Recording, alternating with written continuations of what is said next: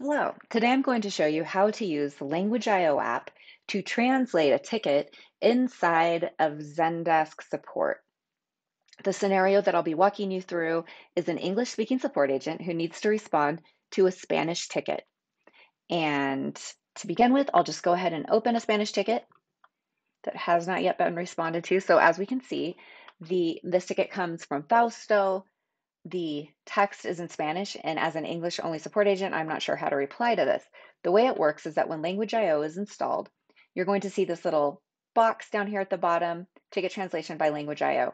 And when you click on that, it is going to show you the subject and the main body of Fausto's support request, and both are translatable. But before we translate them, let me show you a few problematic pieces of Fausto's request. So as is the case with lots of messy conversational chat and email content, this request is full of misspellings and problematic terms such as abbreviations and slang or nicknames. In this case, Fausto is trying to place a bet on Rafael Nadal in the French Open.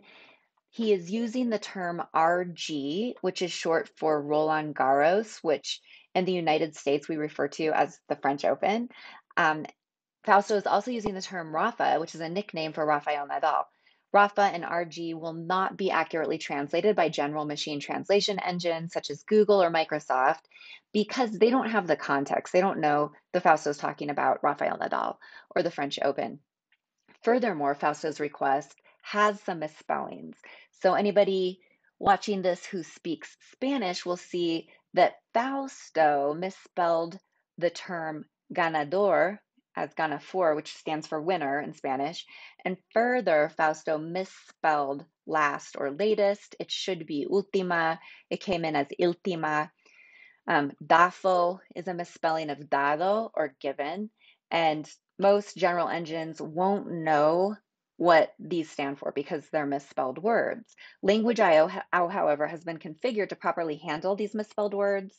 And also, we've configured this account that I'm using on the Language IO side with a glossary of terms. And that glossary knows that RG should be translated into the French Open when we're translating from Spanish into English. That glossary also informs our engine that Rafa should be translated into English as Rafael Nadal. And it's also going to pick the best possible engine or machine translation engine for English Spanish translations to ensure best fluency in translation. So let's go ahead and get started with the translation process. Again, we're going to click on this little box. We see everything that's translatable in this ticket.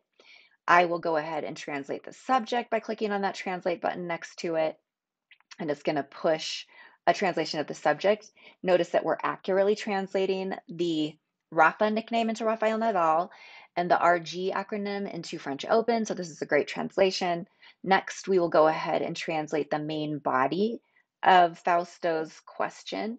One thing I'd like to point out is you can expand these into larger windows to see the full Spanish all at once if you need to. We can also, in this view, select either machine or human translation of Fausto's incoming question.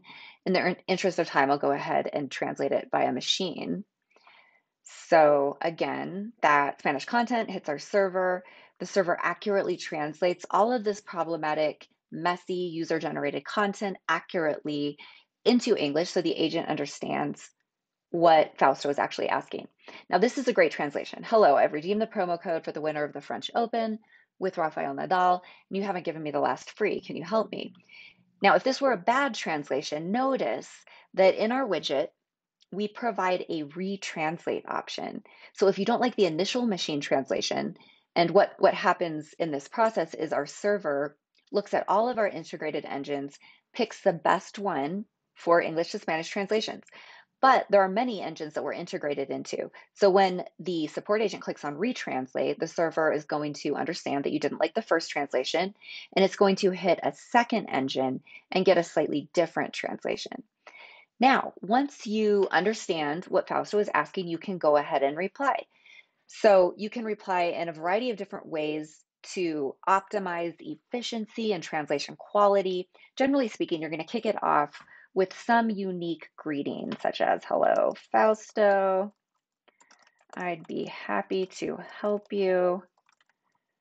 But let's say that you answer questions like this all day long, and you already have a pre-translated macro in Spanish ready to plug in here so you don't have to translate and pay to translate the same answer over and over again.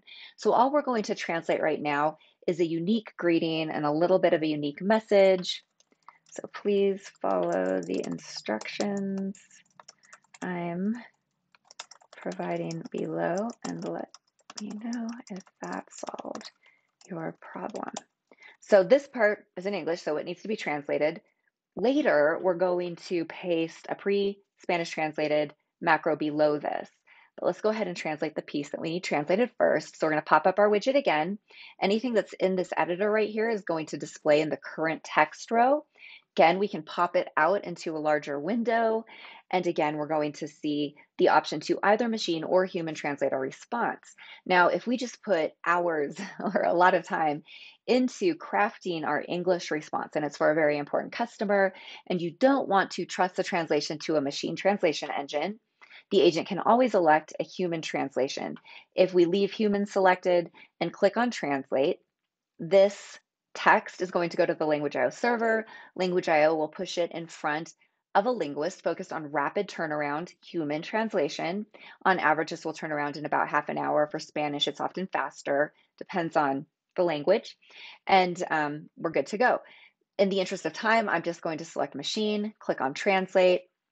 It's going to hit our server. The server is going to push the Spanish translation right here back into the editor. As you can see, it's right here. Further, we've got this autoresponder that was pasted to the bottom, letting Fausto know that in the interest of responding as quickly as possible, we've used a machine translation. Let us know if there are any quality problems with this translation. What we found at Language.io is that when we're upfront with the customer, letting them know that we're machine translating our responses to them just so we can respond as quickly as possible, they're more forgiving of machine translation error. Now, the Language.io machine translation engines are the best that exist in the world. So you're going to get the best possible machine translation quality from Language.io. That said, machine translation is not yet as good as human translation. And so we like to let folks know. We find that they're more forgiving when we let them know ahead of time. Now, like I said before, we also have the option to pull in a pre-translated macro. So let's say that the problem that Fausto faces is that he's got duplicate accounts. And if we just combine these two accounts, problem will be solved, and we're asking if that's what he wants us to do. So there's that pre-translated macro. We've got our unique custom greeting translated, and we've got the autoresponder at the bottom. So we are ready to send the Spanish email out to Fausto. We simply click submit as new, and problem solved. Please reach out to us at languageio.com if you have additional questions about our product.